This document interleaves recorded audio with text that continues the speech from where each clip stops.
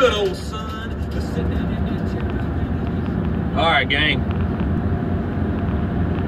I was on the way to work yesterday, and things have changed a lot, I guess, in the world of driving. Our state has went to a hands-free deal where you can't have a cellular device. Is what they aimed it at, is cell phones. You can't be driving down the road holding your cell phone. That's why, you know, you guys get the lovely view that you get during these videos, is because I set my phone up there and that's what you get. Anyway, but I mean, you think back, some of us can think back to when we learned how to drive. You know, cars had what, the bench seats in them, you know, and only construction workers mainly and farmers use trucks. Every once in a while, somebody's dad might step out and buy a truck, stayed full of junk, spare tires and jacks and shit like that. Cool. They weren't empty beds. But anyway, getting back to the traffic thing. I saw a lady yesterday putting on face makeup, she was negotiating traffic.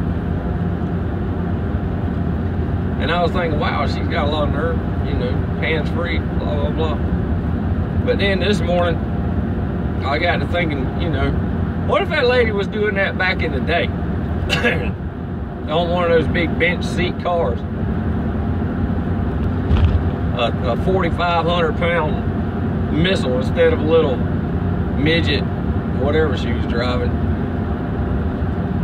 They used to take those bench seats, they all came in that nice vinyl, leather, plastic, vinyl, whatever, slick.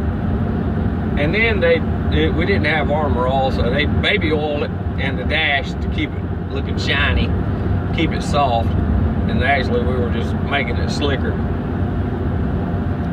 And then I was trained thinking on the seat belts.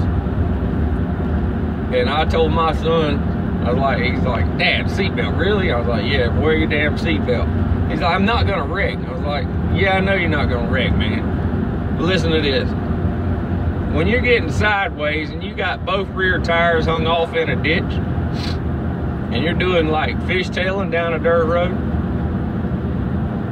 that seatbelt keeps you in front of the gas pedal and the steering wheel and the shifter knob, clutch pedal and stuff. That keeps you at the controls. Because I mean, as fun as it seems to be driving a vehicle while your back is up against the passenger side dashboard and the only lifeline you have is your right leg bent around backwards working the brake and the gas pedal, and you only have one hand on the steering wheel and the other hand is adjusting the passenger side rear view mirror out the window, and you're facing out the back window because you didn't have your seatbelt on. Shit gets weird. But wear your seatbelts and be prepared, because there are people who are putting on their makeup nowadays in the rear view, on the back of their visor, going down the road. Young people, watch them. Like, share, subscribe, comment. This is Mo, damn it. Tire Creek Ironworks, out.